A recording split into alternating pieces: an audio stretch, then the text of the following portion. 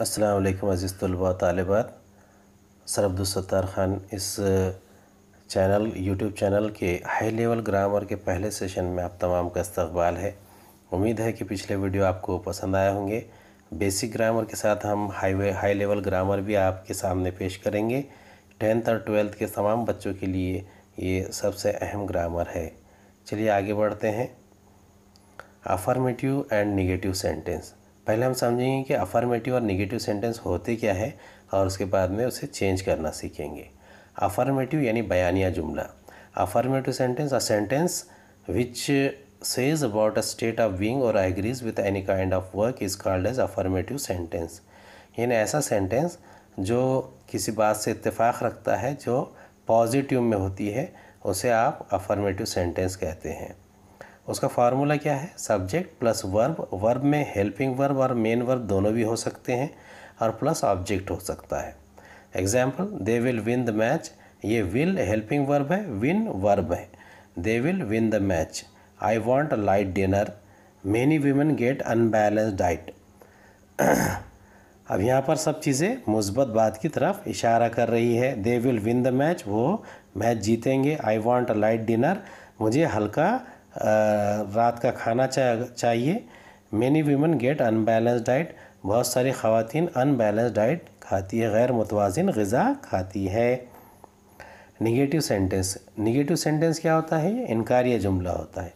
A sentence in which negation to work is expressed. एक ऐसा जुमला जिसमें इनकार का लफ्ज़ आता हो। जैसे कि sentence which of negative sense is termed as negative sentence.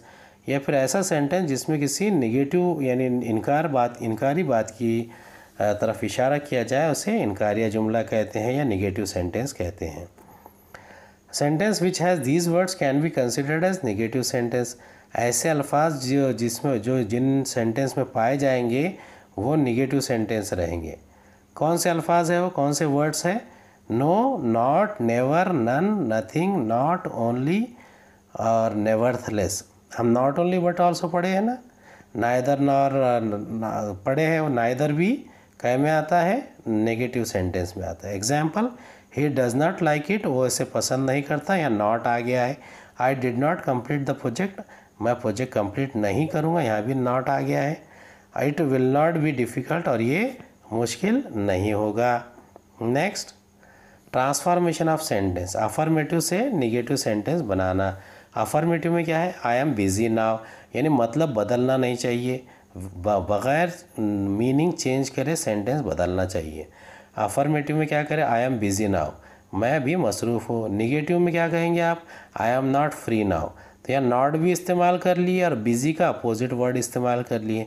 Busy का मतलब है मसरूफ़, और फ्री यानी फ्री है जो कुछ नहीं कर रहे हैं। अफर्मेटिव में एक सेंटेंस सेकंड वाला, I am sure about it, मैं इस बारे में मुझे यकीन है, तो उसका निगेटिव क्या बनेंगे? I have no doubt about it. Sure होना यानी यकीन होना, डाउट होना यानी शक हो जाना। उसके बाद affirmative, he is a good boy, यानी वो एक अच्छा लड़का है। तो he is not a bad boy, तो वो बुरा लड़का नहीं है, इसका मतलब क्या है? अच्छा ही लड़का है। तो गुड का अपोजिट बैड। अफर्मेटिव में चौथा sentence, she is always in time, वो हमेशा वक्त पर आती है। शी नेवर कम्स लेट, वो कभी लेट नहीं आती थी, यहाँ नेवर इस्तेमाल किया है। तो इस तरीके से ये सेंटेंस का ट्रांसफॉर्मेशन हो रहा है। अब देखेंगे यूज़ ऑफ एबल टू। अब ये एबल टू और अनेबल टू भी ये निगेटिव और अफर्मेटिव बनाने का एक तरीक़ा ही है, इसे याद रखिए। ये यूज़ ऑफ एबल टू या अनेबल टू बोल के पेपर में आता है। पहला देखेंगे use of able to, can.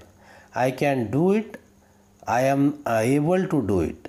He can use the form, he is able to use the form. Can की जगह एबल टू इस्तेमाल किए हैं। They can take care of it, they are able to take care of it. देखिए यहाँ पर can था तो वहाँ एम इज़ आर नहीं था, यहाँ पर एबल आ गया तो उसके साथ में एम इज़ आर लगाना है, ये टेंस के हिसाब से। अब use of able to, could का इस्तेमाल करेंगे। I could do it, I was able to do it. अब यानी कैन प्रेजेंट है तो कुड क्या है? पास्ट है। जैसे आई कैन डू इट में I am able to do it था, तो आई कुड डू इट में यहाँ I was able to do it हो गया है। He could use the form, he was able to use the form. They could take care of it, they were able to take care of it. जैसे कि वहाँ पर M is are इस्तेमाल करे थे, वैसे इसमें वाज वर इस्तेमाल किए हैं। यूज़ ऑफ अनेबल टू, अभी अनेबल टू का कैसे इस्तेमाल करेंगे? अनेबल टू यानी can not, I can not do it, I am unable to do it. He can not use the form, he is unable to use the form, यानी पहले वाले negative है और सामने वाले अफर्मेटिव सेंटेंस है। They can not take care of it, they are unable to take care of it. जब can not रहेगा तो एम इज़ आर यानी प्रेजेंट फॉर्म में आएगा, कुड नॉट रहेगा तो पास्ट फॉर्म में आएगा। I could not do it, I was unable to do it. He could not use the form, he was unable to use the form. They could not take care of it, they were unable to take care of it. तो इस तरीके से ये आपके तमाम चीज़ें समझ में आती हैं। Use of unable to affirmative से कैन नॉट निगेटिव।